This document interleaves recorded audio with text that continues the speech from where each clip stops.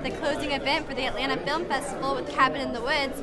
Later we get to hear from actress Kristen Connolly, so stay tuned. So I know you're not allowed to talk a whole lot about the film, but Very secret. Right? But is there anything you can tell us about it? Yeah, I mean, I can tell you that it's probably not like anything you've ever seen before.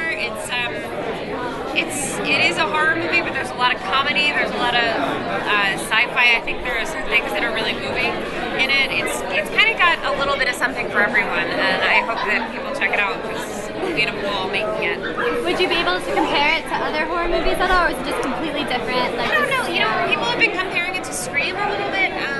I think I think that it's similar in that it plays with the sort of stereotypes of the genre, but it's a totally different group of characters. It's a totally different movie. So, but it's a great comparison for us because Scream's a great movie. So. Now I know Joss and Drew both wrote the film, but did you get to work with Joss as well as Drew? Absolutely, yeah. Joss was on set all the time. He was there a lot. He's a really smart, wonderful guy, and we were just so lucky to have him around. What was it like working with both of them?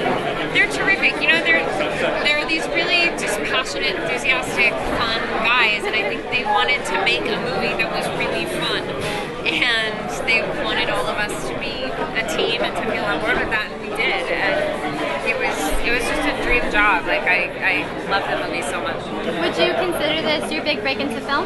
Yeah, I guess so. It was my first leading role in a film, and I just feel very lucky that I got the job, you know, and that I got to do it. They gave me a lot of work and a lot of responsibility, and I'm really honored that they did.